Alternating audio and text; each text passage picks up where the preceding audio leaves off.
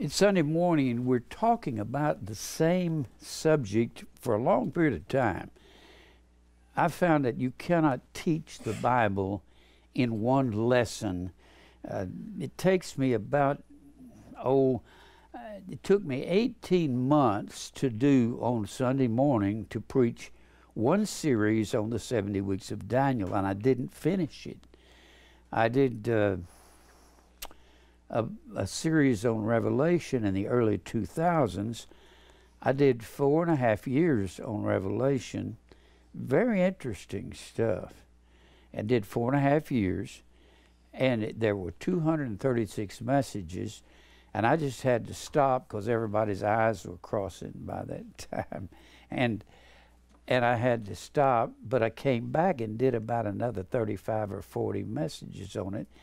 And I have been on it till I got this this problem with these blood clots, which I hadn't been able to come in on Sunday night.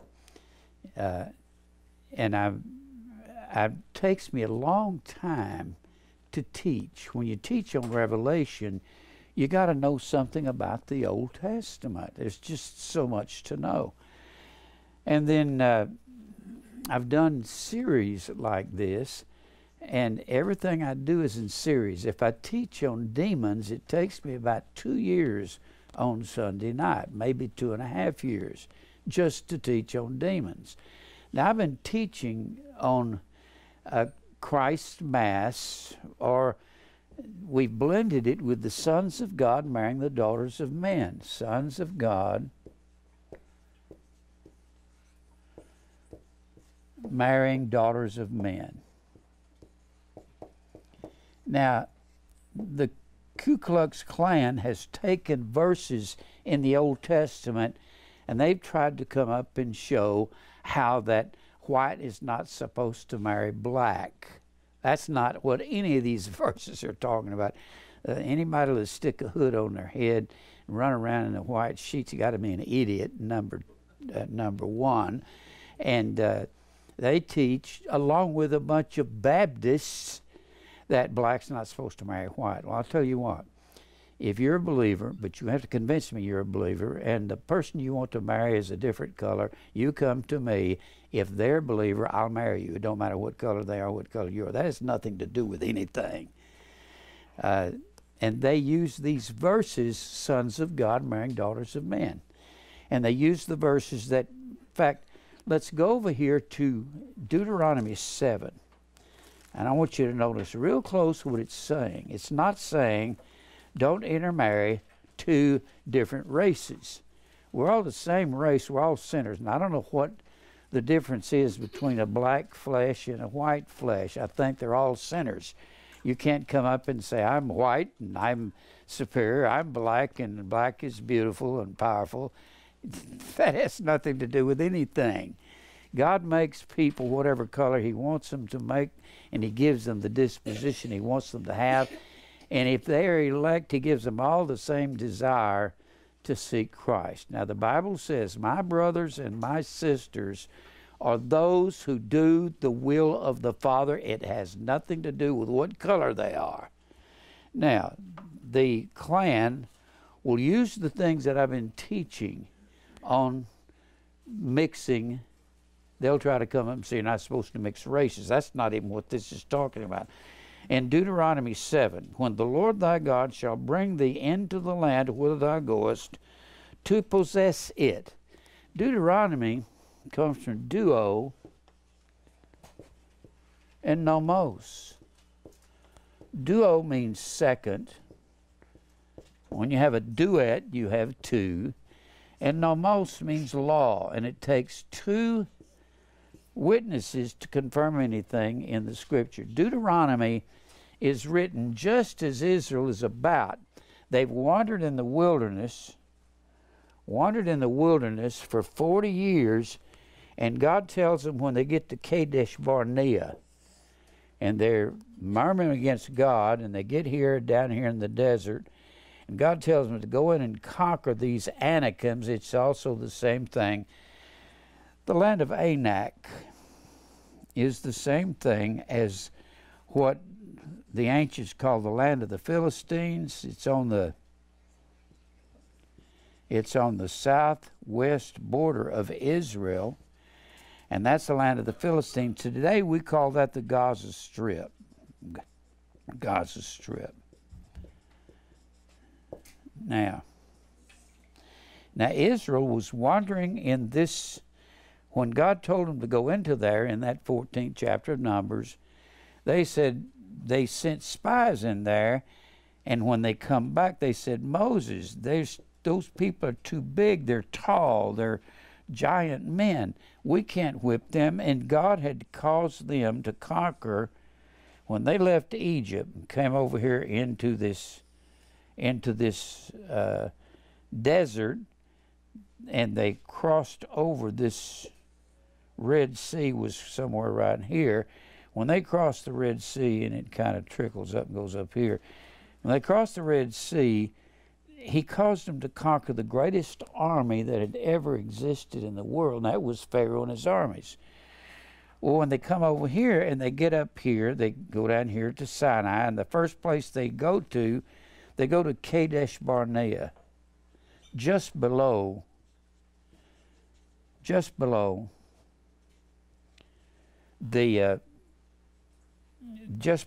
Israel. And they're out here in this Sinai desert, and they go in there, they send these men in there that are 20 years old and upward, and that is draft age. That's what I call it in Israel. You couldn't serve in the army unless you were at least 20 years old. That's why David wasn't a skinny little shepherd boy that stood there and went, and God, I hope you'll guide my stone. David was very adept with the sling. He said, I can kill that man. I can hit him right between the eyes, and he won't get close to us. Those shepherds were so good with stones, with a sling. They could hit a hair's breadth at 50 yards. He had been doing that all day long. Besides that, David, he did that every day. He said, when he's going to go out to fight Goliath in the 17th chapter of 1 Samuel, David said, I haven't proved this armor of Saul's. I can't fight in this armor. I got a sling. I can hit anything with this sling, and I've got a rod. The rod was they'd dig up a tree and round it off on the end, and they'd put hobnails in it. And David said, I killed a bear with this. So he wasn't some skinny little boy that day he's going out to fight Goliath. If he's killed a bear with his little club, and he's brought down all kinds of animals with those slings. So the reason David wasn't in Saul's army, he was just below the age to be in the army. That's the only reason he wasn't in it. Why? How could he go out there and do the things that he did? Because as soon as he got over there to where Saul was, and all the women are singing, Saul has killed his thousands and David his 10,000s, and Saul gets jealous immediately, and he puts David in charge of his bodyguard, hoping he'll go out and be killed. Puts him out there to fight. Well, see, he wasn't just some skinny little guy. The reason he wasn't in the army, he wasn't old enough, but he was very capable. Now, so Deuteronomy, they traveled. God said, those people who murmured against God, these that are old enough to be in the army, I'm going to kill everybody from 20 years old and upward as of Kadesh Barnea, everybody except, who was the two that? Joshua and Caleb. These were the two that said, we will go in and conquer these men. If God will give us power over this army of Pharaoh, he certainly can conquer these giants here. So the whole point about Deuteronomy is just before they cross. Deuteronomy is just before they cross the border to come in and camp at a place called Gilgal. If you ever see Gilgal, God would have the armies, he'd have the armies meet at Gilgal. Gilgal was just across the border and right above the Dead Sea. And then in northern Israel was the Sea of Galilee, and the Jordan River ran down. The source of the Jordan River was the Sea of Galilee, and it emptied into the Dead Sea. The Dead Sea was like the Salt Lake out in Utah. It had salt in it. You could lay down in it and not sink. And, of course, fish couldn't live in it. So just before they cross the river, all of the unbelievers have been killed off by God. So when you're reading Deuteronomy, this is written to the believers. Now let's read here. When the Lord thy God shall bring thee into the land, they're going back to possess the land that was given to Abraham about 600 years before, and hath cast out many nations from before thee, the Hittites, the Girgashites, the Amorites, the Canaanites, the Perizzites, the Hivites, the Jebusites, 7 nations greater and mightier than you, Israel. And he's got some instructions for Israel: not to mix with the people of the land, not to marry them, but this doesn't have to do with their color. It'll tell you what it has to do with. And when the Lord thy God shall deliver them from before thee, thou shalt smite them and utterly destroy them, even though they're bigger than you, just like Pharaoh was bigger than you. Pharaoh was at the beginning of the 40 years in the wilderness, and these nations in the land are going to be stronger than them, and they're going to be upon the entering of the land. So Deuteronomy is after God has killed off all the unbelievers in Israel. You got a lot of unbelievers in Numbers, in Exodus, but when you get to Deuteronomy, Israel's minds are cleansed. Thou shalt make no covenant with these people, nor show mercy unto them, neither shalt thou make marriages with them. Why? Because they're black or white or red or yellow? No. Thy daughter shalt thou not give unto his son, nor his daughter thou shalt not take unto thy sons, for they will turn away thy son from following me. They'll go after other gods, that they shall serve other gods. That's what it was about. It wasn't about what color they were. So will the anger of the Lord be kindled against you, and destroy thee suddenly. And thus shall ye deal with them. Ye shall destroy their altars, break down their images, cut down their groves, burn their graven images with fire, for thou art an holy people unto the Lord thy God. The Lord thy God hath chosen thee to be a special people unto himself. You want to be special? You already are when you're elect. You don't have to accomplish something with money and fame or fortune. It's the fact that God chose you in him before the foundation of the world. A special people unto himself above all people that are upon the face of the earth. The Lord did not set his love upon you, nor choose you, because you were more in number than any people, for you were the fewest of all people. Straight is the gate, narrow is the way that leads to life, and few there be that find it. Oligos is the word few. Over there in Matthew, the 7th chapter, verses 7 and 8. Few will find the narrow way. 13 and 14. Huh? That's verses 13 and 14. Yeah, 13 and 14. What did I say? 7 and 8. Oh, I'm thinking of the 7th chapter. All right, 7, 13, 14. That's right. Now, look over here in... Read 8. Read 8? Okay. But because the Lord loved you, and because he would keep the oath which he has sworn unto your fathers, hath the Lord brought you out with a mighty hand, and redeemed you out of the house of bondage from the hand of Pharaoh, king of Egypt. Now go back to Numbers, and let's see Moses marrying an Ethiopian. The Ethiopian was a descendant of Ham. Ham had a son. His name was Cush. The word Ethiopian means a Cushite. Look here in Numbers.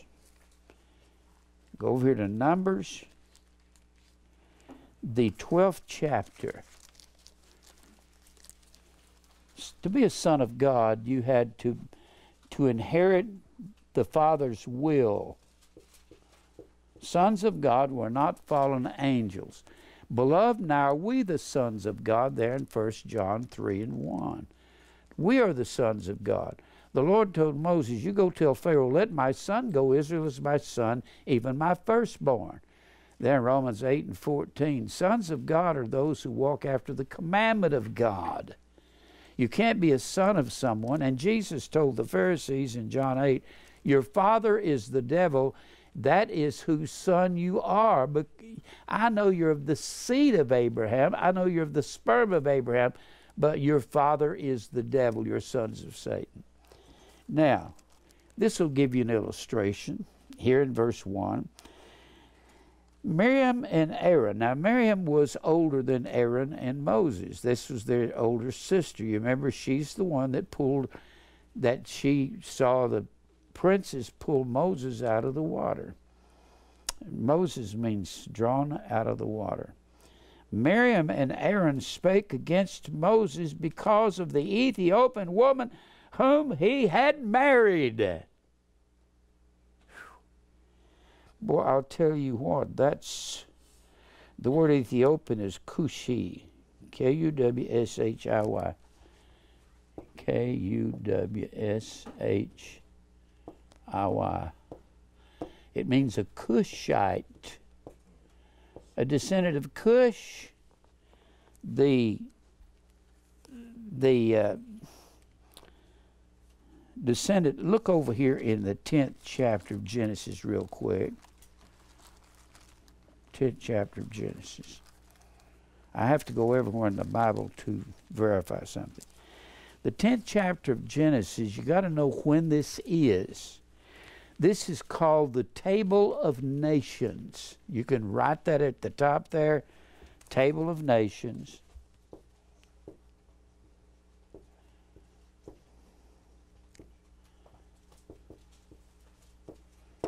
Table of Nations, and that's in Genesis 10.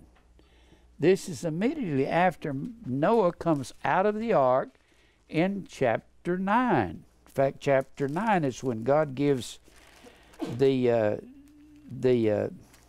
covenant of God that we were talking about before church.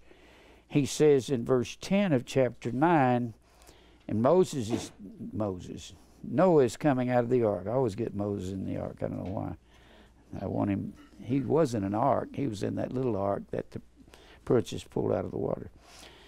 And God spake unto Noah and his sons with him, and behold, I establish my covenant with you, with your seed after you, and with every living creature that is with you, of the fowl, the eagle, of the cattle, the ox, every beast of the earth, the king of the beasts is the lion, and with you. So anytime you see those four animals, you will know that that's talking about the covenant of the Lord that he established. Now go back to the 12th chapter of Numbers. Now, they were angry. Miriam and Aaron, now where did they get their authority to be angry with Moses? They didn't have an authority. They don't like it because, well, I didn't finish reading that to you. I got to go back to Genesis 10. Genesis 10, this is where the descendants, Genesis 10 is where it'll tell you after the flood where Shem went to. It'll tell you where the sons of Noah went to, where Shem, Ham, and Japheth went to. The Bible will tell you in verse 24 of chapter 9 that Ham was the youngest son of Noah. Noah woke from his wine, verse 24 of chapter 9, and knew what his younger son had done unto him. That was Ham. Now he had laughed at his father's nakedness when his father drank and got drunk. And we're not saying you're supposed to get drunk because Noah did. That was one of his sins. Now, then he tells you about Japheth, the eldest son. How do you know he was the eldest? In verse 21 of chapter 10, unto Shem also, the father of all the children of Eber, the brother of Japheth, the elder. So Japheth is the elder. And the people want to put Shem as the older, but he was the second born. Shem, Shem, Ham, and Japheth. And always, that's the way God puts it in the scripture. But Shem was second born, just like the other second borns were blessed, just like Jacob's second born was blessed, just like Abel's second born was blessed. Shem, Ham, and Japheth. But Shem was second born. He was the youngest. He was the third born. Japheth is the eldest. He's the firstborn. Now that's what the Bible says. And I don't know why people want to argue with that. And look here, he'll tell you where in chapter 10 and verse 6. And the sons of Ham, Cush, Mizraim, Phut, Canaan, and the sons of Cush, Sheba, Havilah, and Sabta, and Raamah, and Tabtekah, and the sons of Raamah, Sheba, and Dan. And Cush begat Nimrod. So, Moses married a Cushite. That word Ethiopian is Cush. So, in chapter 12 of Numbers, verse 1, and Miriam and Aaron spake against Moses because of the Ethiopian woman whom he had married, for he had married an Ethiopian woman. And they said, Hath the Lord indeed spoken only by Moses? Is God only speaking about Moses? He married this black woman? What is wrong with him? And the Lord heard it. Ooh. God's blessing was upon the marriage of Moses. And now the man Moses was very meek above all the men which were upon the face of the earth. You want to know Moses' personality? There it is right there. And the Lord spake suddenly unto Moses, unto Aaron, and unto Miriam, Come out, you three, unto the tabernacle of the congregation. And they three came out. And the Lord came down in the pillar of cloud and stood in the door of the tabernacle and called Aaron and Miriam, and they both came forth. And he's going to ream them out. Now, you can say what you want to say, but this is what the Bible says. And he said, Hear now my words, if there be a prophet among you, I, the Lord, will make myself known unto him in a vision. He's talking about Moses. And will speak unto him in a dream. My servant Moses is not so. Who is the faithful in all mine house? With him I will speak mouth to mouth. That last chapter of Deuteronomy said that Moses was the only one that God spoke to face. Somebody's blessed like that. I don't think I'm going to talk against them, are you? Be careful what you say about the preacher of God. God might deal with you for that. And I will speak mouth to mouth, even apparently, and not in dark speeches. not in dark speeches. After the similitude of the Lord shall he behold. And wherefore then were ye not afraid to speak against my servant Moses, because of who he married? And the anger of the Lord was kindled against Aaron and Miriam. And he departed, and the cloud departed from off the tabernacle, and Miriam became leprous. She was the leader in this thing. A woman for you. Huh? That's a woman for you. It's a woman for you. She was a leader in this rebellion, and became white as snow. And Aaron looked upon Miriam, and behold, she was leprous.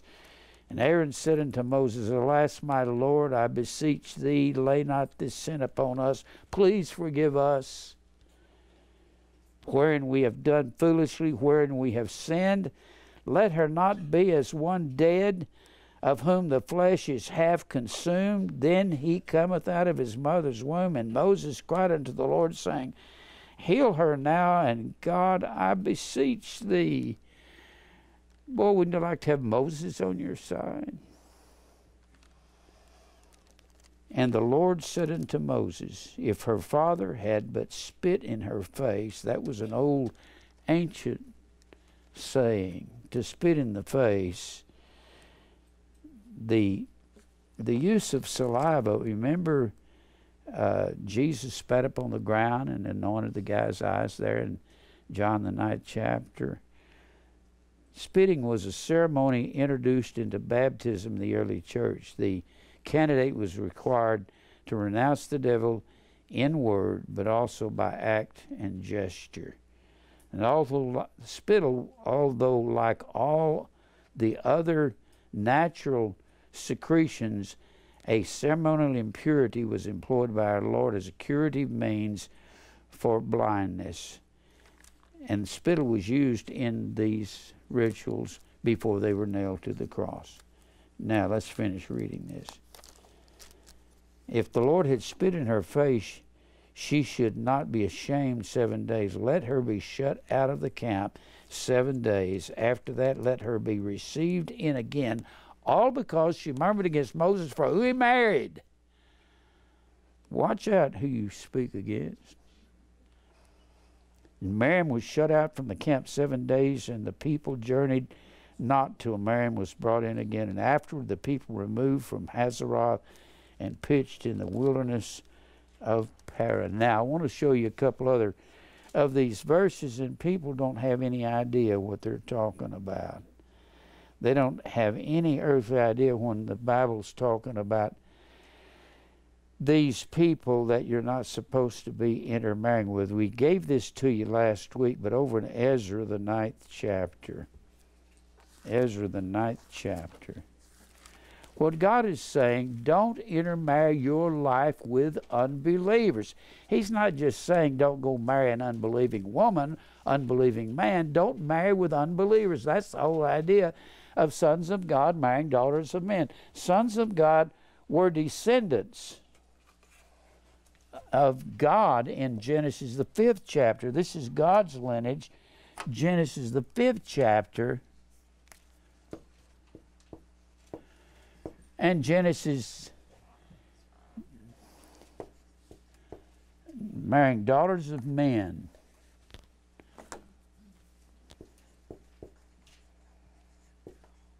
Daughters of men. The daughters of men were the sisters of the sons of men. In Genesis, the 4th chapter, are the descendants of Cain. Huh? I need to get my marker right.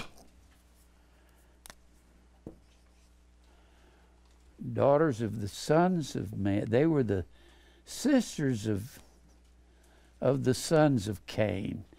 Sons of men was an old ancient term for Gentiles.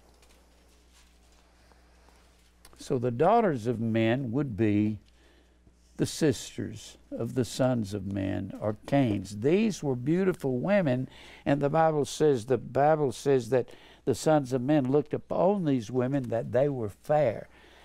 There is this goofy thing around that these are the sons of God, or that they're demons. They're not demons. They're not even angels. Angels cannot reproduce. They neither marry nor given in marriage. That is a first time I heard that, I thought this is really wild. I don't know what people, and I had to really start studying that. Sons of men, everywhere you find in the Bible, are sons of God. Our sons of God are believers. They're not unbelievers. And sons of men is an old ancient term for Gentiles. And well, I was going to say something else, but I don't think I got time to. All right, look here in Ezra 9. Ezra 9.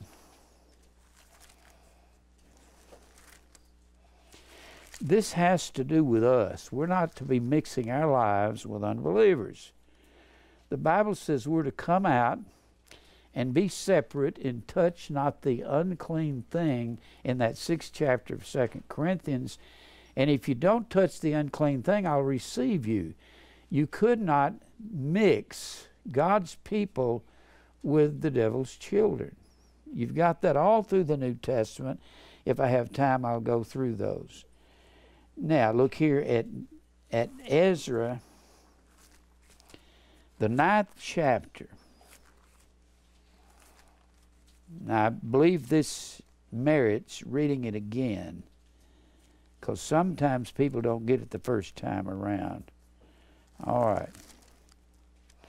Ezra, the 9th chapter. Ezra and Nehemiah, their books there together. Ezra and Nehemiah were friends. They had to be living at the same time. We know they were friends because when you look at the 8th chapter of Nehemiah, well, I'll give you this just to show you this. 8th chapter of Nehemiah. You have Ezra, Nehemiah, Esther, Job, Psalms, Proverbs. Look here in, we know that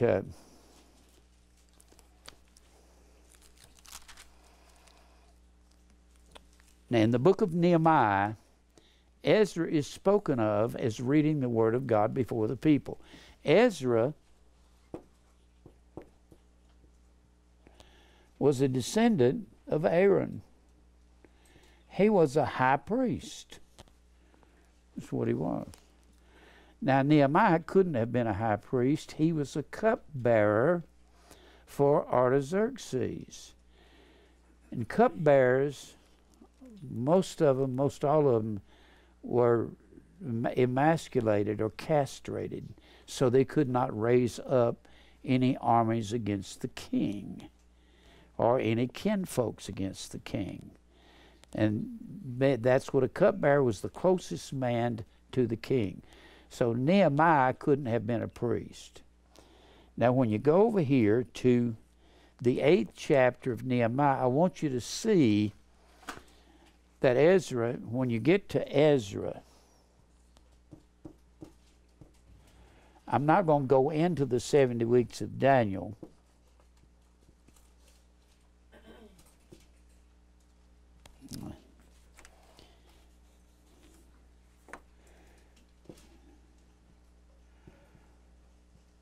Ezra had the 3rd decree concerning the temple.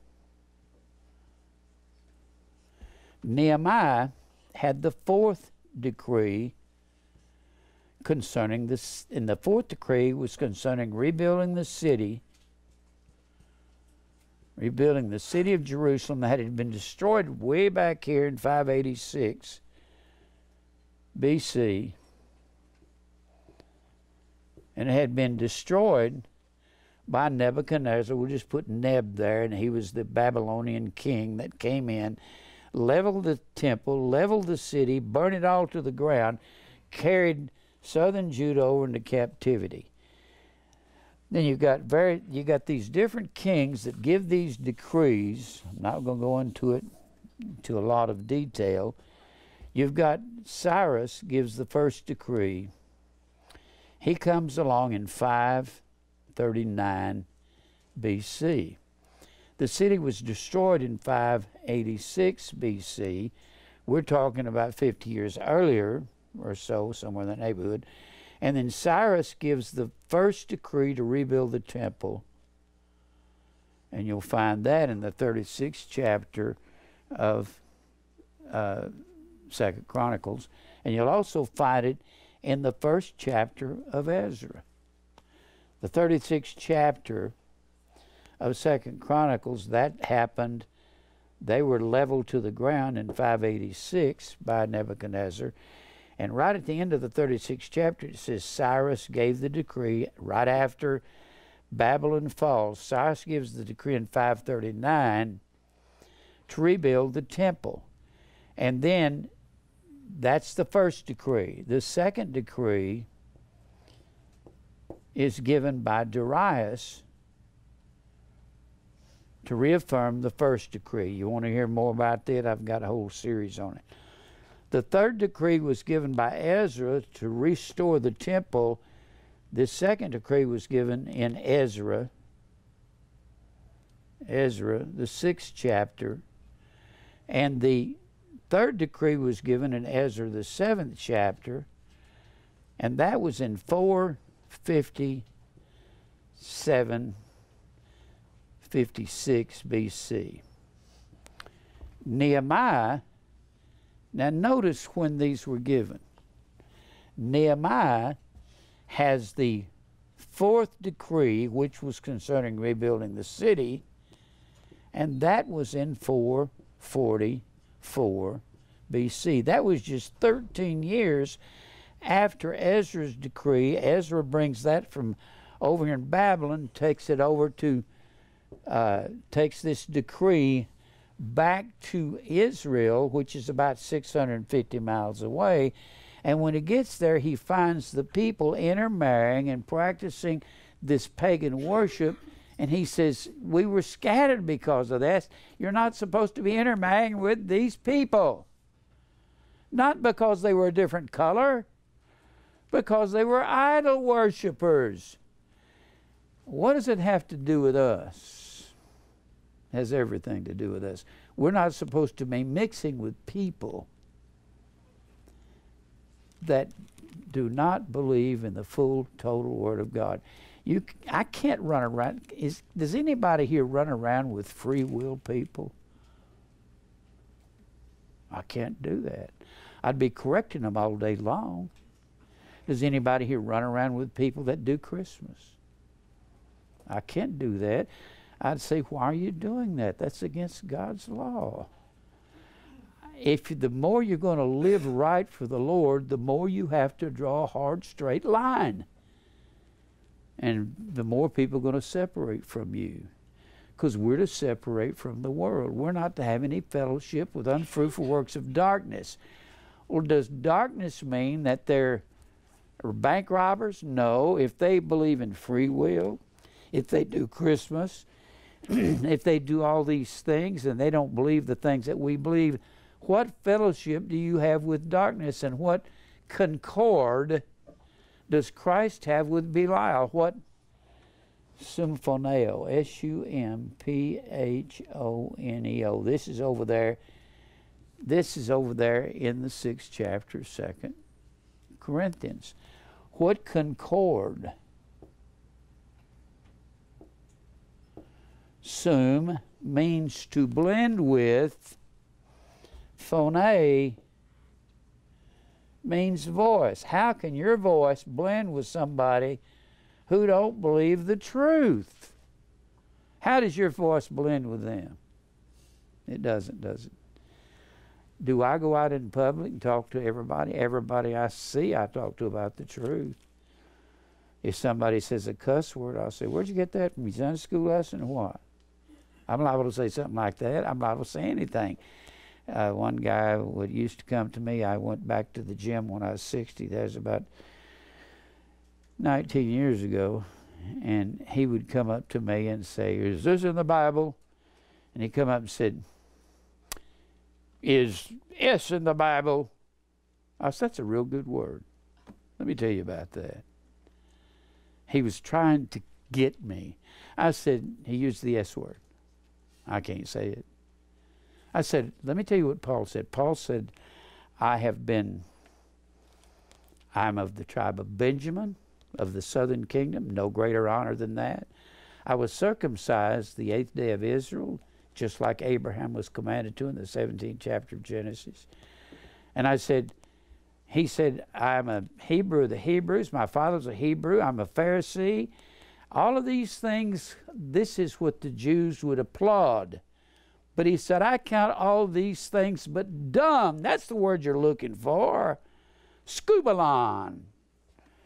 And I said, it's the word S-K-U-B-A-L-O-N. I said, there's the S word you talking about.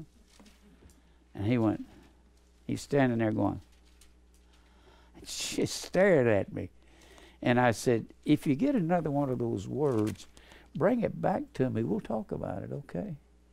And he just looked at me real peculiar. Okay, Jim. And he walked away. He was being a smart aleck, going to catch me and embarrass me with a cuss word. That's a good word. Bring me back another one of those words. And we'll define it according to the Bible, okay? And every time he'd walk by me after that, he'd say, hi, Jim. I'd say, hi, Eric. How you doing? Didn't have to jump his case. I've had people say, well, hell. I say, I recognize that word. Wait a minute. I think that's over in the 16th chapter of Luke. The rich man died, and then hell, he lifted up his eyes, being in torments. That's where a man goes when he don't repent of his sin. That's a good word. Just define the word for them. But don't get mad at them. Don't say, don't cuss around me. That's a good way to say cuss around me, because that's what they'll do. But they don't like definition. I'll promise you that. I've had that said to me so many times. Somebody will say, well, what about that? And I'll say, well, let me talk to you about it.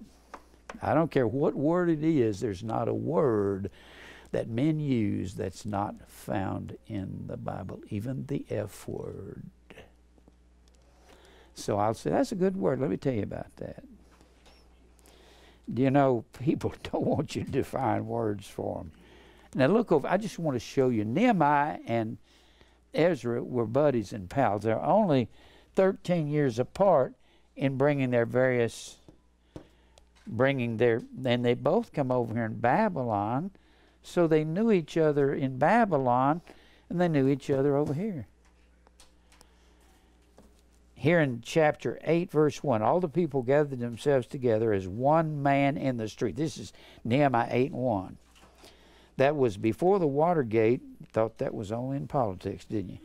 And they spake unto Ezra the scribe to bring the book of the law of Moses, which the Lord had commanded Israel. And Ezra the priest, this is in the book of Nehemiah, Ezra the high priest of God, brought the law before the congregation, both of men and women, and all that could hear with understanding upon the first day of the 7th month. And he read therein before the street that was before the Watergate from morning until midday, before the men and the women, and these could understand, and the ears of all the people were attentive unto the book of the law when Ezra read to them.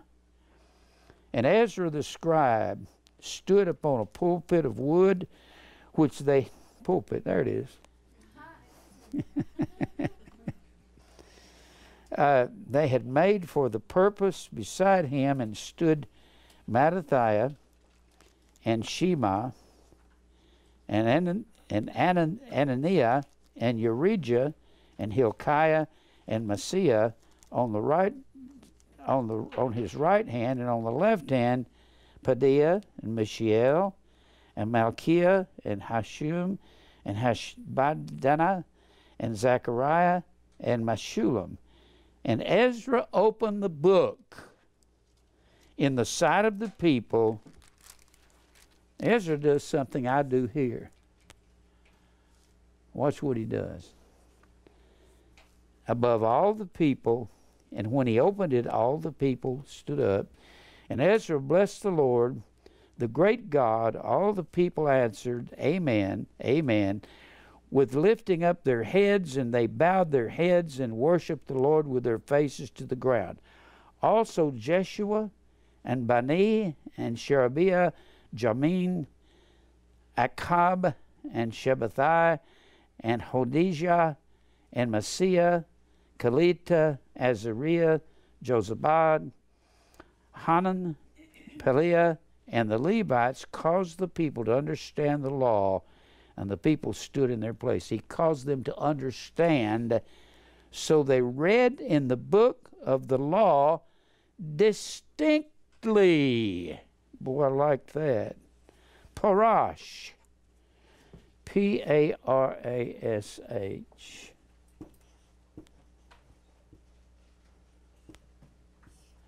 We would get our word parse from that. When you parse a word, you tell, it means to specify, to separate, or to parse words. This is the subject, this is the predicate, there's the predicate nominative. If it's straight up and down, it's the direct object. You got your modifying words here. That's what they did. They defined the words and told people what they meant. They read in the book of the law distinctly and gave sense, sekel, S-E-K-E-L, understanding. Gave the ability to understand what the Bible was saying. And if anybody knew what that was this high priest of God, Ezra. They gave distinct understanding and caused them to understand the reading of the word. That's what I'm trying to do here. Now, Ezra, back to Ezra. When Ezra gets over there, he comes in 457 BC. He's coming from Babylon. He's coming from Babylon over to Israel, 650 miles. And this is in 457. You got to remember, Israel was destroyed, southern Judah was destroyed in 586 BC. So if you go up to 457, 140 years earlier, that's when Israel was destroyed. Well, here you've got Ezra's coming back from over here in Babylon, 650 miles away, and guess what he finds when he gets there? Israel intermarrying with all of these pagans. God is not saying don't intermarry races. That's nothing to do with this. This has to do with what he said in Deuteronomy 7. You'll go after their gods. You say, I won't go after somebody's God if I run around a free will person. Yes, you will. First of all, you'll cut them some slack and say, this is not the time to correct them now. All the time is the time to correct somebody that calls himself a Christian is living wrong. And you don't have to be mean. You don't have to be abrasive. Most of y'all have been around to me when I witness to people. I don't beat anybody up. I just say, well, let me tell you something about the Bible. Let me tell you something about Christmas. When Christmas comes, I say Christmas is Christ's Mass. It's Roman Catholicism. Did you know that? Do you know what the Mass is? The Mass is eating human flesh. The Mass is eating of the so-called body of Christ. Jesus said, except you eat my flesh and drink my blood, you have no life in you. And I tell them that. But I said, Jesus said, my flesh is meat indeed, and my blood is drink indeed. I say, eat flesh and drink blood means to eat of indeed. Indeed is the word aletheis. It means of truth. And that's what I'm doing. I'm giving you truth. And if you don't like this, you're going to cause me to eat flesh and drink blood, or partake in a slaughter. You're going to spiritually slaughter me if you don't like this. So many people want their families to believe. you can't have your families to believe just because you want them to believe. You have to accept the fact. I've said this before. Look over here in, let's just look at it where the Bible says it. Look at Matthew 10. We'll give you two places where this is talked about. People are not going to get angry with you because you talk about accepting Christ, and I go to church and I walk down the aisle and I get baptized. They're going to say, that's nice. But if you say Christmas is pagan where our whole society celebrates Christmas, they're going to get mad at you. They're going to say you've joined a cult, even though America hasn't celebrated Christmas for about 120 years, and that's it. And it was against the law to celebrate Christmas 300 years ago in America. Tell people that. Say it was against the law. Now over here in the 10th chapter of Matthew, the Lord is giving the apostles a commission to go out and to preach in the world. In verse 32, whosoever therefore shall confess me before men, him will I confess also before my Father which is in heaven. Confess, homologeo. Homologeo means to be of the same logos word, or to agree with. And the Bible says, just because you say that with your mouth, it don't mean you're confessing.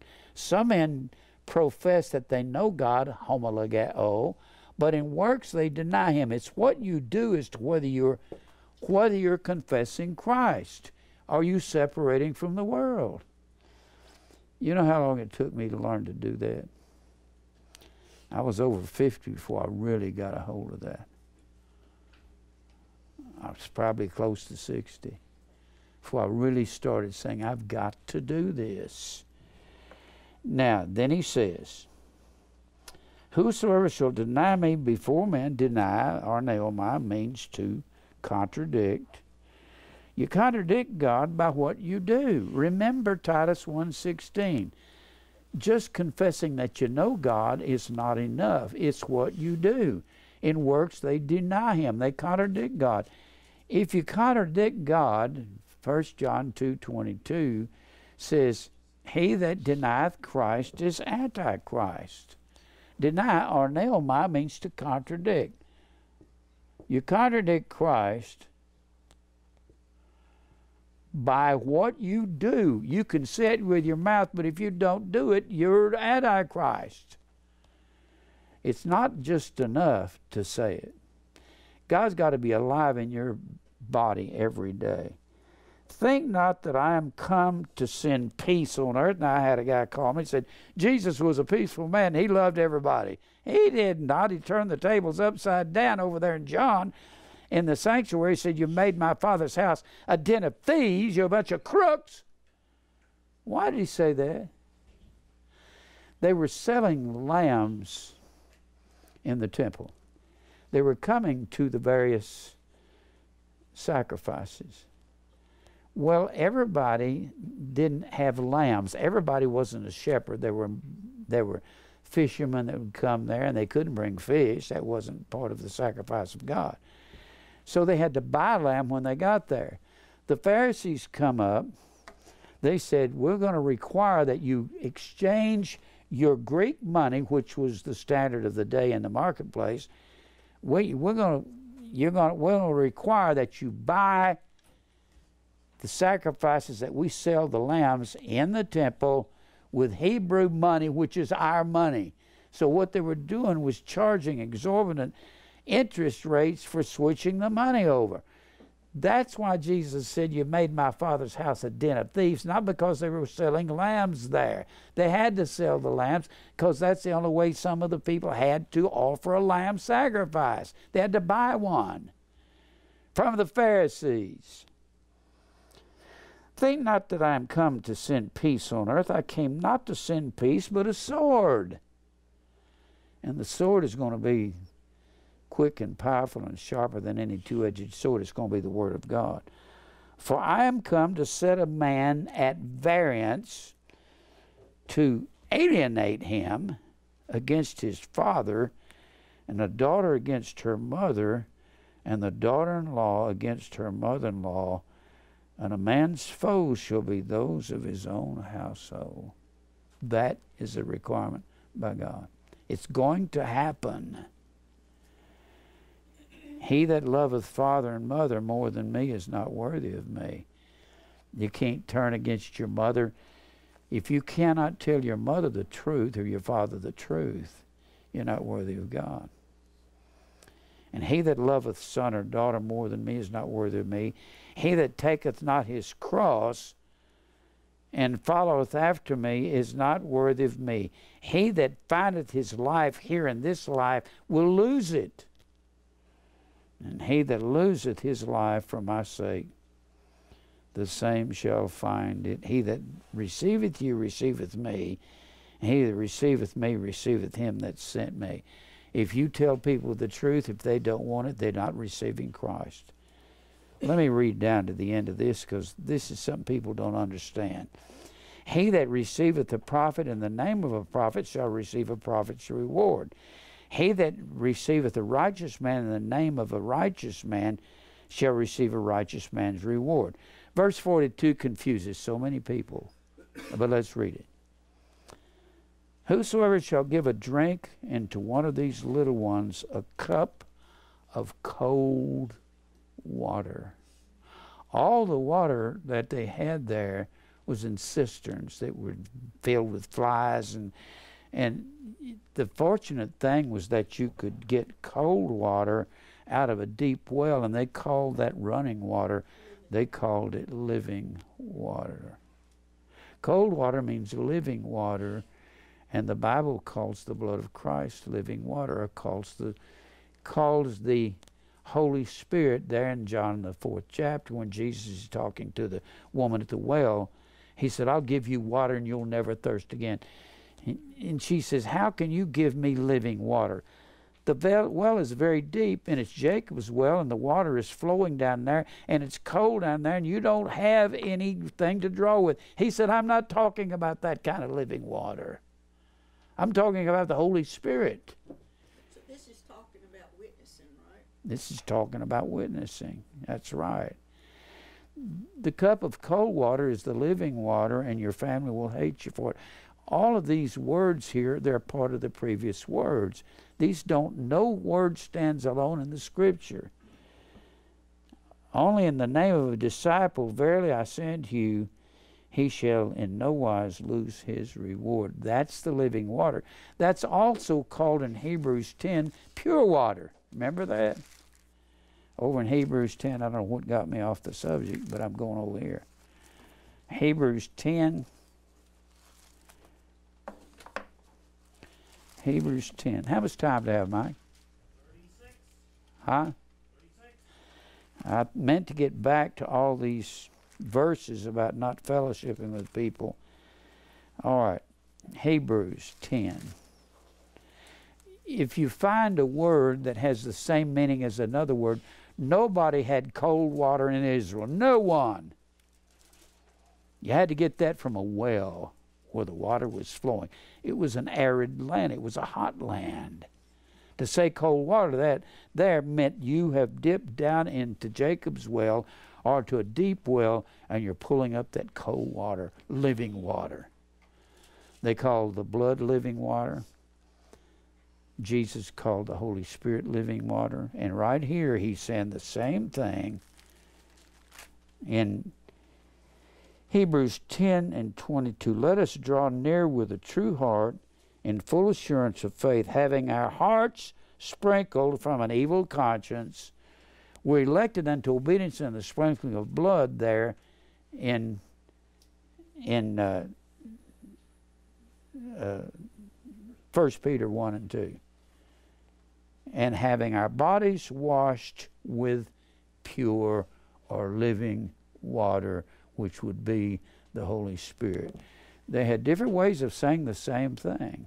Now, go back over here to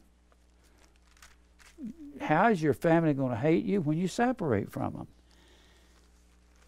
It's caused me a lot of grief in my life. You're appointed to grief. Aren't we predestined to conform to the likeness of Christ? Or the image of Christ? Image, icon means likeness. Icon. If we are to be like Jesus, what was he like? Well, he had a lot of things, his qualities, his character. He was angry at lying false teachers. He said there in Ephesians, the 4th chapter, when you see these men coming with winds of doctrine that make the church apathetic and makes them past feeling, be angry at these people. That's a command. Or gizomai, it's an imperative mood. It's an imperative command. Or gizomai. You're commanded to be angry at them. If you do not have an anger at preachers for lying the way they're doing in America, means you don't know anything about the Bible, and you need to get to studying and learn. When I'm angry, I'm not angry at people. I'm not angry at anybody here. I'm not angry at anybody that's seeking truth. I am absolutely furious with Billy Graham and Charles Stanley. They don't tell the truth. They preach accept Christ. That's not true. They preach the sinner's prayer for salvation. That is absolutely not true. And they preach Christ's Mass, that Roman Catholic doctrine called Christmas, and that is paganism. Am I supposed to be angry at them? Yes. Gosh, I need to go over there. It's one of my favorite. Well, hold your place here in Luke 12. Luke 12. You got to separate from the world. The Bible says, Romans 16:17, to mark them, mark, scopeo.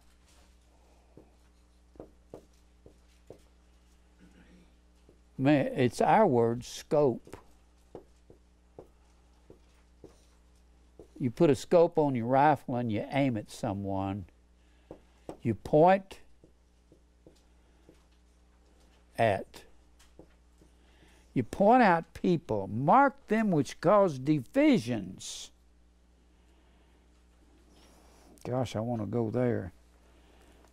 Well, where was I going? I got so many places to go. Luke 12. Let me go ahead and go to Luke 12. Then I'll go to... Let me go ahead and go to Luke 12. Your family has to be angry at you. Just the way it is. Does it make me happy that my 57-year-old daughter wants nothing to do with me and I haven't seen her since she's 25? Did that bother me? You know how many tears I cried over her when she was little? 1 million. I don't have any for her anymore. She hates what I preach. She lives somewhere out in California. She don't like me. She don't like what I'm teaching. Did it break my heart for a long time? Did it break my heart because my mother and father didn't want what I preach? Riding down the street with my mother in a car, the gentlest woman I've ever known in my life. Never met any woman as gentle as my mother. I said, Mama, let me explain to you predestination. She said, Jimmy, now I won't have that in the car with me. Don't you talk about that. I'll make you get out of the car. Exactly what she said. Whew. Did that hurt? Yeah. Especially because I was the skinny kid in the middle, like my sister said, that my father never paid attention to, and he was the domineering factor in the family. And Clyde was the oldest son, so that's his favorite. Janice was the only daughter, so that was his baby girl. And Dean was the rotten, spoiled brat that was the youngest. And Janice said, Daddy never paid any attention to you. And I'm the only one that ended up studying the Bible, knowing something about it. Does that bother me? They died without me around. Does that bother me? Well, yeah. But they're supposed to not want the message I preach. I used to sit down with my mother after high school, sit down in the kitchen for 45 minutes to an hour and just talk to my mother one-on-one. Real gentle lady, but she just didn't want the truth. Oh, I did a lot of tears over that. Look here in Luke 12. Luke 12, verse 49. I am come to send fire on earth, and what will I if it be already kindled? He's not talking about a literal fire. Think it not strange concerning the fiery trial which is to try you, as though some strange thing happened unto you. The word strange, X-E-N-O-S, or X-E-N-I-A, Xenia, comes from X-E-N-O-S, which is the word stranger, an occasional guest. Don't think that the fire is an occasional guest. Jesus has come and already kindled it. It's a fire between you and your kinfolks and your friends. It's going to happen. I have a baptism to be baptized with. He'd already been washed in water. This is the fire he's talking about. How am I straightened? Suneko.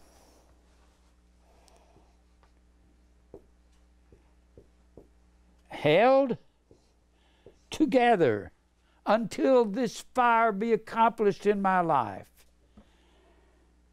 Suppose that I am come to give peace on earth. Boy, this sure does disagree with people.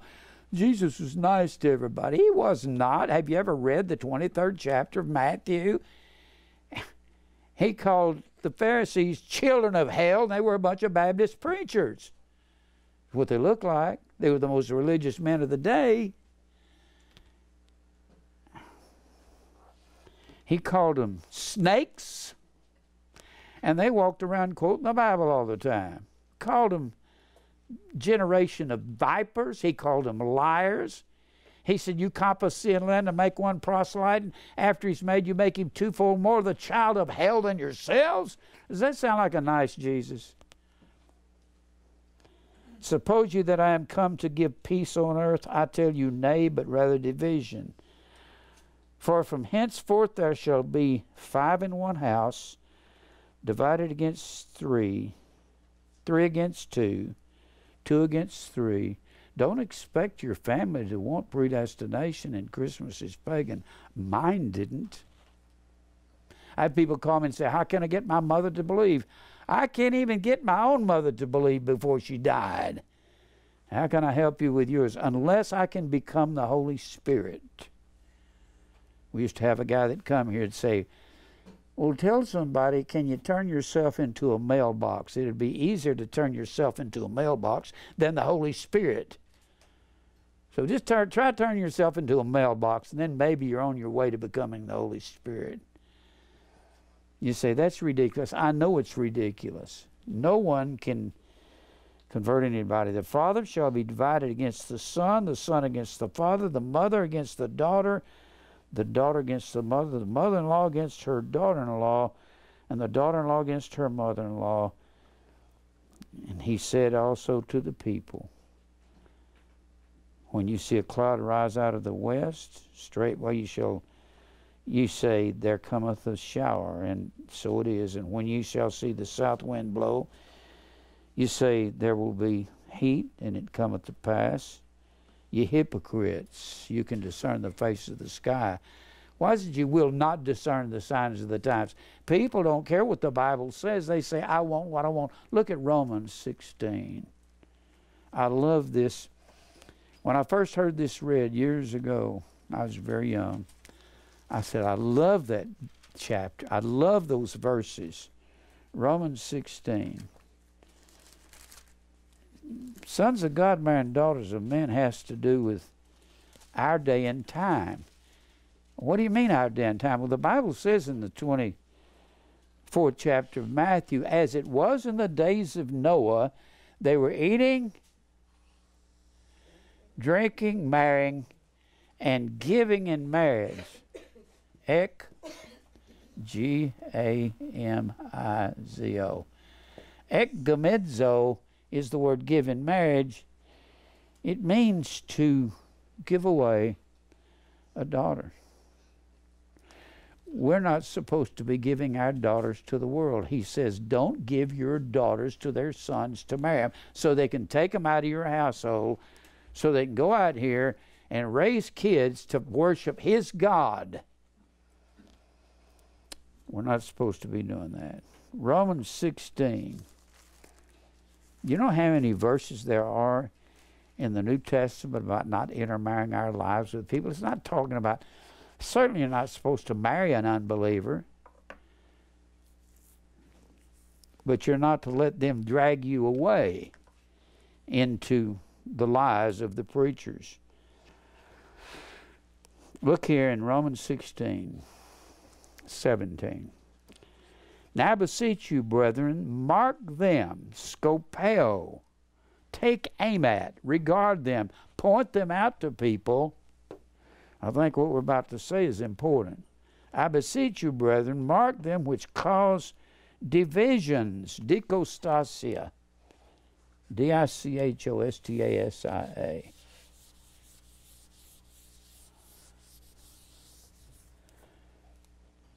D-I-C-H-O-S-T-A-S-I-A.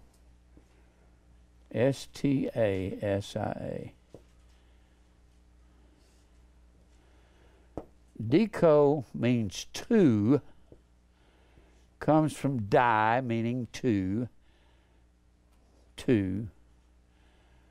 stasia, two standings, two different doctrines.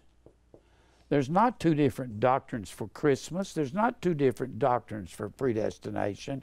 You believe predestination the way you want. No. They're vessels of wrath that are fitted to destruction, Romans 9:22. They're fitted, katortizo, fully accomplished. Fully accomplished to be destroyed. Same thing in 2 Peter 2:12. These as natural brute beasts are made to be taken and destroyed. Made. G-E-N-E-A. Born. From Genea we get the word genesis, which is the word Genesis, which is the word nativity. They were born to go to hell. That's what they were born for. These are the same ones that are there in Romans 9:22.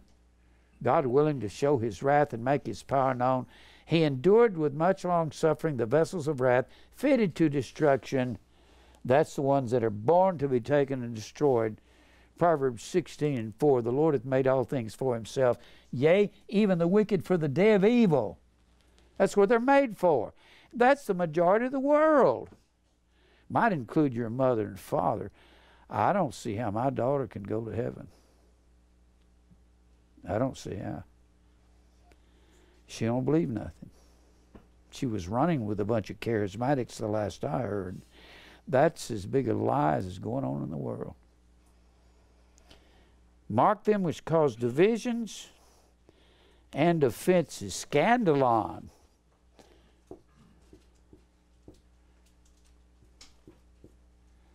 Scandalon was a little trap stick. It was a little sapling bent over, and it had a little trap to it. When the little rabbit come along, it'd pop, maybe break its leg, and you caused it to stumble. Those that would cause God's people to stumble with Christ's Mass, stay away from it. Jim, that's easy for you. Well, you know why it's easy for me? There's a real reason. I've learned enough of this book that I've got 1,000 answers for every question they ask.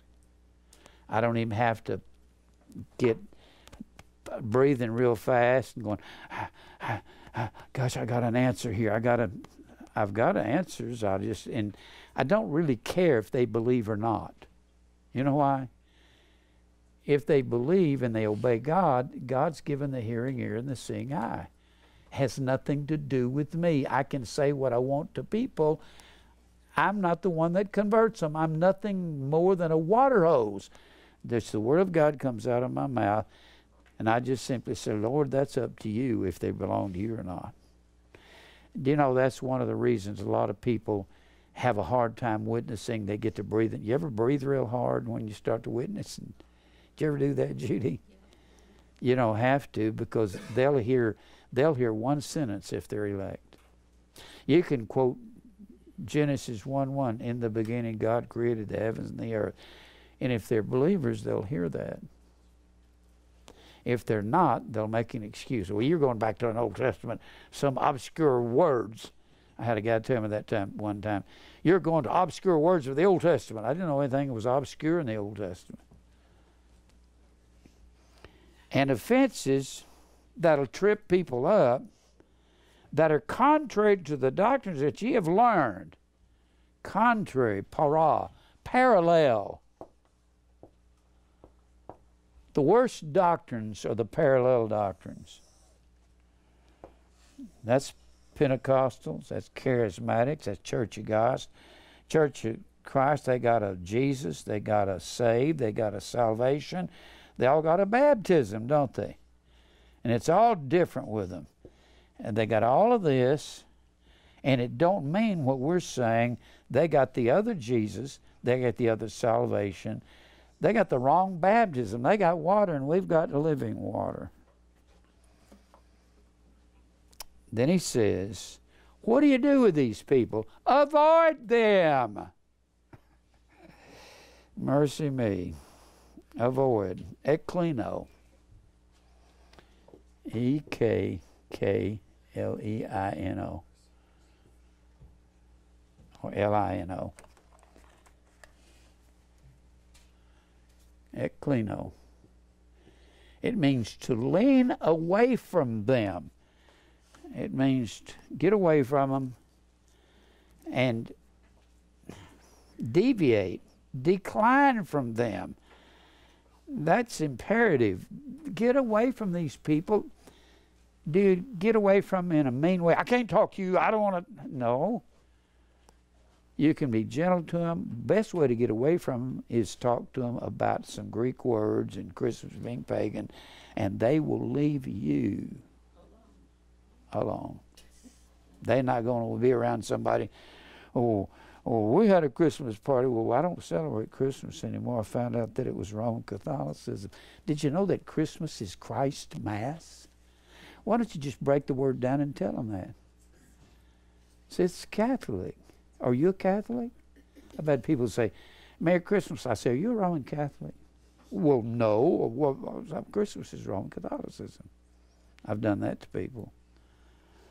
Now, what happens if you rub elbows with these people? Do I have any time, Mike? 16. All right. Let's go over here to the book of Haggai. Here's what happens when you rub elbows with the wrong people. Haggai. It's at the very end of the Old Testament, not the last book, but Haggai, Zechariah, Malachi. Haggai. Haggai and Zechariah came along when they were rebuilding the temple back over in Ezra. I believe it's the 5th chapter. This is where they first come along. I think it's chapter 5.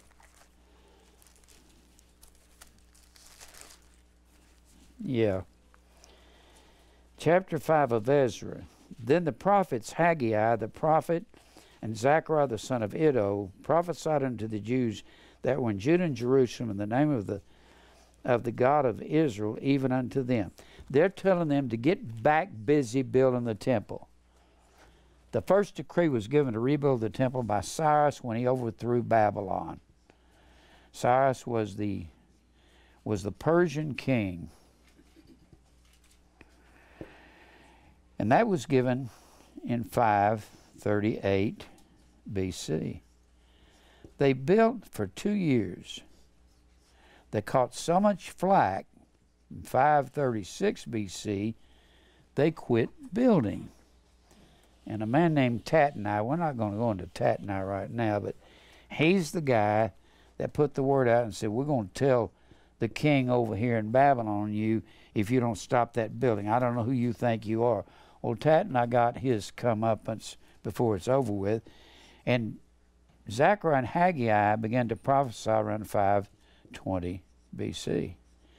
Haggai prophesied for 3 months, and Zechariah prophesied for 2 years. And they were telling Israel, get back to building the temple. And it was like they come to a standstill. Well, in Haggai, this is about separating from the world. In Haggai, I'm over here in the back. I'll have to get over there.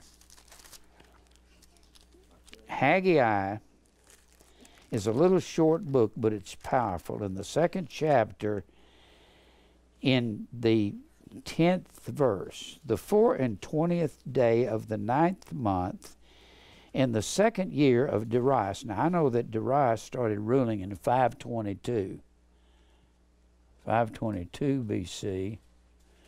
So I know that this is in 520 BC because this is in the 2nd year of Darius. Came the word of the Lord by Haggai the prophet, saying, now here's Haggai's words.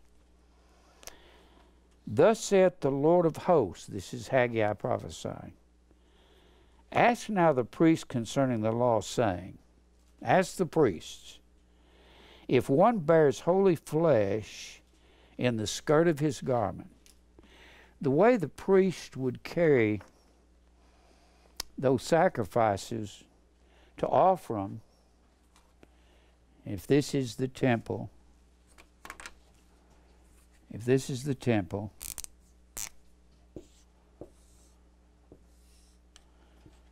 and here's the altar, and they'd have to go over here and wash at the brazen sea, and they'd have to go over here and take a lamb, let's say, and they're going to take it over here. They would carry it in the skirt of their garment, and it had to be holy and have no blemishes in it, and it cannot come in contact with anything that's not to be a sacrifice. This is one of the best illustrations of what happens to you and I when we rub elbows with the world. If one bear holy flesh in the skirt of his garment, and with his skirt do touch bread or pottage or wine or oil, something that's not going to be sacrificed, or any meat, shall it make the meat holy? No. And the priest answered and said, no, just the sacrifices to be offered. What is the sacrifice in our case? Our bodies are a living sacrifice. We're not to come in contact with something that's not sacrificed. Then said Haggai, if one is unclean by a dead body, touch any of these, shall it be unclean? And the priest answered and said, yes, it shall be unclean. If you come in contact with something, what are the dead bodies? People out here that are the walking dead out here. The unregenerated people. Then answered Haggai and said, so is this people Israel. The reason we're over here, the reason we're giving commandments to go back and rebuild the temple is because you rubbed elbows. Ahab brought Jezebel, the priest of northern Israel, the king of northern Israel. Ahab marries Jezebel, the daughter of Ethbaal, and she brings Baal in the grove into Israel, the sun god and the tree goddess. Is that corrupted Israel? Yes. You run around with the wrong people, you corrupt. Jim, I don't know how to live that way. Well, you're going to have to start working on it. I didn't know how to live that way. I used to attack people when I was a young preacher, and that wasn't the way to do it. Learn enough of the Scripture that you won't have to attack him. You'll say, the Bible says this. And if they don't want it, say, well, if you don't want it, that's okay. You're not, but don't come up and say, well, I preached to them. They didn't want it, so I ran around with them anyway. I went ahead and kept bowling with them. I kept playing golf with them. You're supposed to pull away from them. I know that's hard. Jim, that's too hard for me. You have to work a job, don't you? How do you do this? Boy, that is the trick to learn to do. The main thing, Jesus told the Sadducees, you do err not knowing the Scripture. That's where your answer is. Learn this book. Watch the DVDs. Write the words down. When you get out in public, you know 2 Greek words, use them. And if you don't have the answer for them, say, I'll get back with you later on that. I don't know that. But it don't make them right because you don't know the answer. Haggai said, so is this people Israel, and so is this nation before me, saith the Lord, and so is every work of their hands, and that which they offer there is unclean, because we were scattered over here, because they were cavorting with Ahab. Ahab brings in Jezebel, and right up in this area up here is Syria, and they serve Rimmon. And right down here on this side of Israel is Ammon. This is what he's talking about, is the land of Ammon. And the land of Ammon worships Molech, or Moloch. And down here in southern Jordan is what we call Jordan. That's Moab. And they worship Shemash, and Shemash is the Greek word, Hebrew word for son, Shemash. And down here is Israel, down here is Egypt, and you've worshipped all of these gods and sun gods and come in contact with them. When you rub against dirt, you get dirty, don't you? You don't. Mary doesn't say, honey, I'm fixing to wash clothes. Get all the clean clothes out and throw them on the floor. We're going to put the dirty clothes on top of them. And the dirty clothes, if they'll sit there so long, they'll make the clean clothes will make the dirty clothes clean. Is that the way you wash clothes? I wish it was that easy. Just pile all the clean clothes on the floor and put the dirty clothes on top of them. It don't work.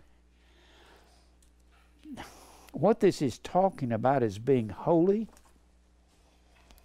Holy. It's talking about godly. It's talking about righteous. Holy, hagios, means to be pure. What makes you pure is the fire, isn't it? Think it not strange concerning this fiery trial which is to try you. It's difficult. It's hard. There's a verse I love over there in 1 Peter, the 4th chapter. This is what it's talking about when it says, if the righteous scarcely be saved. Scarcely is the word mogis. It means with great difficulty. Where will the ungodly and the sinner appear? It's hard to learn to stand in truth. You can't stand in truth. You can't stand in the truth of being a plumber if you don't know plumbing, can you? You can't stand in the truth of the Word of God if you don't know Scripture. There's so many verses in the New Testament concerning this. And it's going to make your family mad. Just accept that. But the more truth you know, the more confidence in God you're going to have. You have to learn to use the Word of God publicly. I'm going to say this one more time, and then I'll say it again the next time. This is the hardest message I preach. This is harder than preaching Christmas. This is harder than preaching predestination. Telling people we're predestined to be like Christ. And what was he like? He was a man of sorrows and acquainted with grief. Well, that means you're supposed to be sorrowful and acquainted with grief, doesn't it? What's going to do that is your family's going to turn on you. Your friends are going to turn on you. But you're not going to go out of your way to make them angry. You're just going to live in truth around them. And you're going to get the reputation. You're going to say, but Jim, I don't want everybody being angry at me. Well, nobody wants that. But you can't be real good friends with the people that come to grace and truth if you're running around with that. Can you? He calls it lukewarm. Yeah, that's lukewarm. He says, if you're lukewarm, I'll vomit you out of my mouth. I won't drink that kind of elixir, God says. Am I out of time, Mike? 2 minutes. All right. Verse 15, and now I pray you, consider from this day upward, from before a stone was laid upon the stone in the temple of the Lord, since those days were when one came to an heap of 20 measures, there were but 10. He says earlier in this book, you remember one of the judgments of God was the famine? And Haggai says, verse 6, you have sown much and you bring in little. I'm bringing a famine upon you because you won't be obedient to me. You eat, but you don't have enough. You drink, but you have not filled with the drink. You clothe you, but there is none warm. He that earneth wages to put it into a bag with holes in it. I always think of my bucket's got a hole in it. Old Hank Williams song. And that's what this is about. It's about you can't fill things up because I told you I was going to bring famine on you and I was going to destroy Israel. And Haggai is living at a time where the temple is leveled and they're telling people to get back busy building the temple. He's preaching to them in 520 BC and they finished the temple in 516. I'm just about out of time. I got so many more of these verses on not fellowshipping with these people. What happened to Israel here, Haggai says, will happen in our lives when we rub elbows with dirt. But the people of this world hate the daily cross because they love dirt. You know what the Bible says? The people of the world love dirt. Everything's made of dirt. That's why they hate the cross. They hate the cross of Christ. Their God is their belly. And their mind is on earthly things. Their mind is on dirt. How are you going to run around with somebody that all they think about is dirt? All they think about is their cars or their... I drive an 18-year-old car. Runs good. Why do I want to buy a new one? I could. I am not interested in a newer car. So people will say, boy, Jim, I hate what you preach, but I love your car. No, they ain't going to like your car. New cars are for showing off. That's what they're for. I know that. I've done that. Has anybody done that besides me to buy a new car when you didn't need it? You could have put the money in the bank, but you drove a car off the curb of the car lot and you lost $5,000 when it went bump. The first bump, you lose $5,000. I'm out of time. We're going to come back. I haven't finished this. There's so much to this. This is about everything in the Bible about separating from the world and learning righteousness. Righteousness comes from the word right. Do what's right. Let's pray. Father, thank you for truth. Lord, help us. I know the church needs help when it comes to separating from the world. I know how hard it was for me when I was young and trying to learn. And some of these folks are older than me. When I was starting, I had a lot of time to learn, and some of them don't have that much time. Give them strength.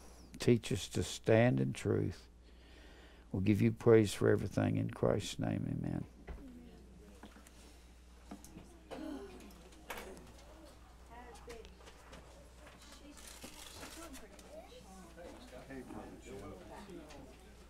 I was going to ask you, tomorrow's the 15th, but I ain't going to be here till the 18th. I've got some money for you at the house. Okay. In fact, I've got more than the 300. I'm giving y'all a Want us to come over bonus. after this? I'm giving you a bonus Okay. this month. Because I ain't going to be here till the 18th. Well, I'll have it, and I ain't gonna run away with it. Whatever you want to do. Okay, maybe I'll come over a little later after we eat. I'm not gonna run away with your money. It's gonna be there. I'll die before I let anybody have it. Kind of low right now. Yeah. And I could use it, this week. Okay. Well, whenever you want to come by. Okay. I meant to bring it today, and I forgot. I'll probably see you. I'll just come by after we go to eat. Okay. What you doing there, pretty girl? I have a quick question for you. You started off with Cosmo and Tacitus. Everything in the Tacitus is in the Cosmo? Huh? Is this everything in the Tacitus is in the Cosmo? And not everything in the Cosmo is in the Tacitus? Is that correct? Tassel means an orderly arrangement. Right. Cosmos means a masculine orderly arrangement. Or it depends on which word it is, whether it's masculine, feminine, or neuter. These were the ones that you were talking about. The word world is the word cosmon. It actually says cosmos. So Or you want one? some gum? She wants some gum. I can get some gum. Just a second.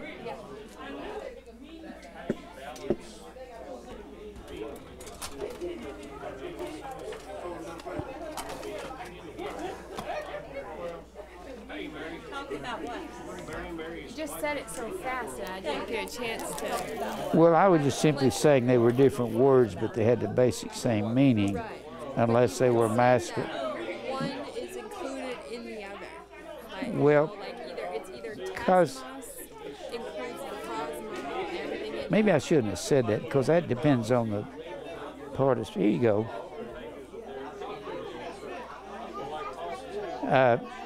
I'll sit down with you and talk about that. I could probably rewatch it too. Huh? I could probably rewatch it too. Okay. There's so much in all the Bible. They all connect. This morning connected with everything, from one end to the other. You want some gum? You're going to have to take the gun I give you, because I don't have all the other kinds. How you doing? I'm doing all right. Here you go. That's all I got for right now. Brother Dave. Hey, Scott. What's going on, man? Not much. Hey, Jim, let me ask you a question.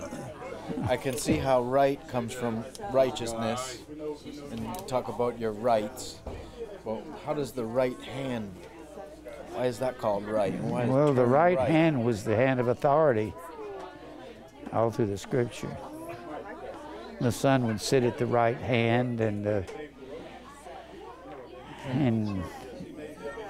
hey, what are you doing there? What a message for the needy. What a message.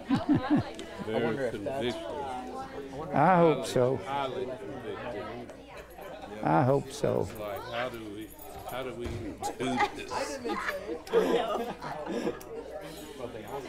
I don't know. I don't know how people can miss all this. I don't see how they don't know nothing about the Greek words. That's one reason. They just read those verses and just skip over them. They read them and hop, skip, and jump out of them.